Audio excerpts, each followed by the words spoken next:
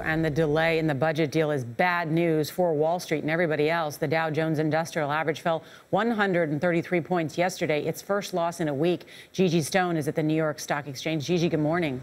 Good morning, Charlie and Nora. Now, if Congress can't reach a deal to raise the nation's borrowing limit by tomorrow, the U.S. could default on its debt. And corporate CEOs say that could be Armageddon for the economy. Investors here on Wall Street tell me they're getting nervous. Yesterday, the Dow dropped 133 points, though right now the futures are indicating a slightly higher open. And for the past few weeks, investors haven't panicked. Financial analysts have been telling me that's because they believe there is no way Congress would ever let the U.S. default on its debts, because the shock to the financial system would be too debilitating. One analyst told me U.S. Treasuries are like a glue that binds all of the world's financial markets, and a default would lead to a catastrophic chain reaction around the world.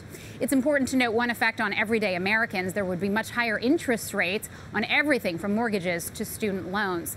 And as you've been discussing, credit rating agency Fitch reviewing the U.S. credit rating for a possible downgrade. That is certainly not helping matters, Charlie and Nora. Thanks, Gigi.